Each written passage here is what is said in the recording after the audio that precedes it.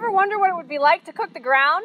Well, that's what we're doing here at the Velsicol Superfund Site in St. Louis, Michigan. We found pollution buried at this former chemical plant, and the way scientists are going to remove it is by using in situ, or in-place thermal treatment. This is where you install 30-foot rods into the ground, heat them up to temperatures as high as 1200 degrees to turn the contaminants into vapor that then get collected in extraction wells and sent through a treatment system to destroy the contaminants.